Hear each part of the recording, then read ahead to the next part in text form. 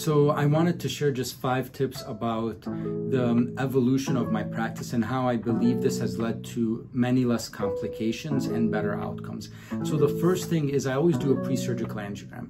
And the reason why I do a pre-surgical angiogram is because we always know measure twice, cut once. And so this ability to think, to look it over, to run it over with people, to make sure you have the right tools, if you need this type of stent, this type of glue, it's very important. So that pre-surgical angio gives you that space.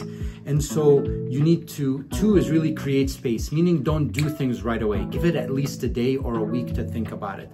3, you should always have plan A, B, C, and D. If this doesn't work, then I'm gonna do this, then I'm gonna do this, then I'm gonna do this, all right? And then 4 is basically always have things set up in the same way and always have almost like a neuroangio code. Like if this happens, then I'm gonna do this, right? If something happens, always take 5 seconds and say, okay, I've gone through my mind, what am I gonna do? You should always know if you have an intra-op rupture, what to do.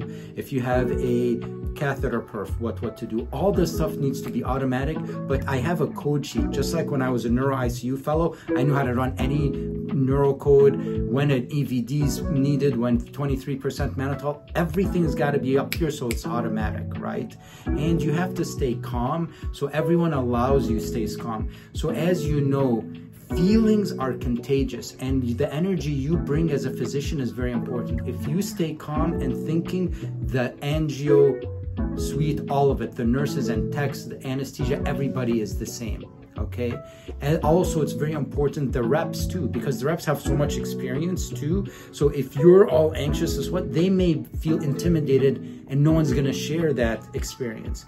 And so this is very important. And number 5 is CKS, which is continuous knowledge sharing. This is something I've been talking about ever since I was a resident at Barrow, but then a fellow at Stanford, Medical College of Wisconsin, during neuroendovascular training, is share what you know, but also this invites people to share what they know. And really this number 5 is also seek out advice, right? Believe me, people are willing to help, especially if you're helping as well. And so this is how it works. If you want to be good, think, create space, have plans, be humble, ask for advice and share with others, and create a space that is causing psychological safety for everyone around you so they help you. Thank you.